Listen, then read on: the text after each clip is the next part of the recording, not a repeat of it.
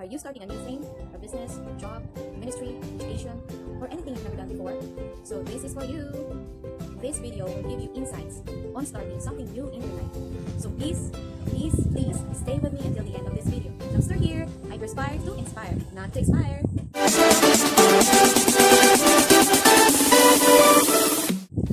How to start new things in your life.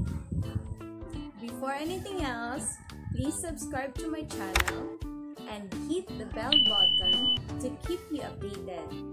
And you may also leave a comment so that I may know how I can be of help to you. A new thing is not a bad thing. Mostly kasi sa atin, we are resistant to change because we wanted to let things stay as they are.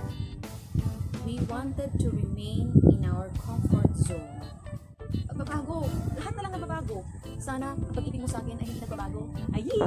With all the daily routines and you think that nothing is happening in your life, dumating ka na sa punto na I need to make things anew. There's just a sudden urge in you. Or maybe you are in an unexpected situation that you need to start a new thing. Dumating lang sa buhay mo. Whatever it is, hope this video will help you to smoothen the course of starting a new thing in your life. So here are 4 D's for you. Tip number 1. The first D. Decision. Are you decided to make a new thing in your life? If not, what are the factors that hold you back?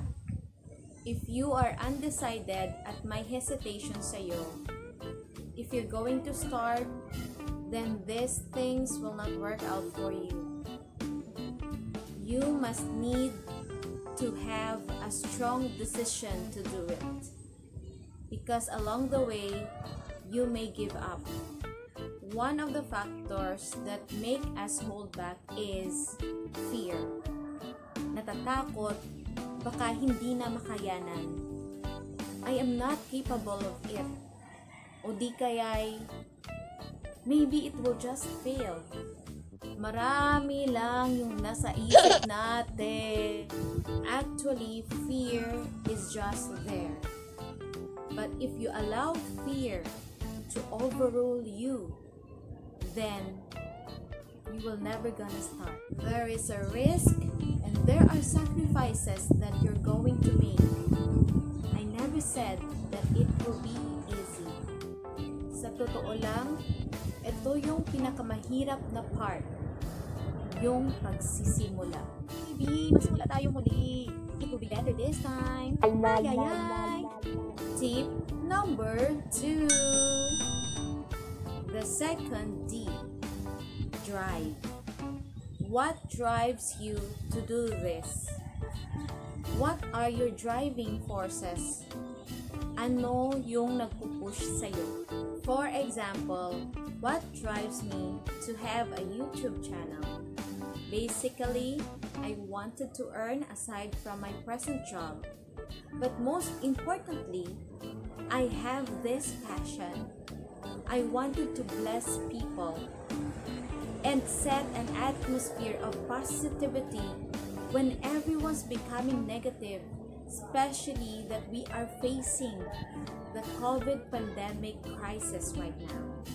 And the winner is candidate number 5, Miss Jam-ster! Thank you! So para sa akin, my driving forces are passion, people, and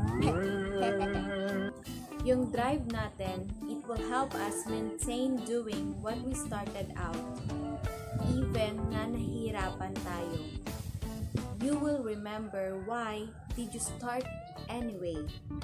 It is because you love your family, you are passionate about this, you wanted to help, you wanted to expand your influence, or whatever it is.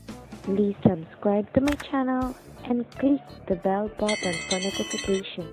Tip Number 3. The third D. Direction. Ano ang patutunguhan ng ginagawa mo? What do you foresee of this for the next years? What is the end of this? Put the end in mind. This will set direction in what you are doing. Without direction, everything will be messy. You will jump into things unnecessary sa paglago ng ginagawa mo. And you will be lost. Need to focus on your goal. Okay?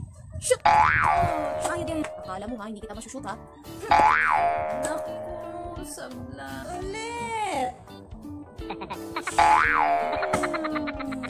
When you are focused on your goal, you know how to organize.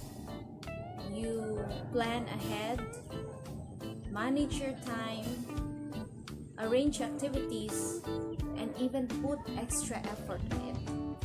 Tip number 4. The last D. Determination. Are you determined for this job? Are you willing to go on even it is getting difficult? Are you tough enough? Ay, naku, problema na naman. Suko na ko, please, tama na. You can choose to easily give up, but you can also choose to be determined. Problems along the way will test kung gaano ka katibay at determinado. Starting a new thing is not an easy path.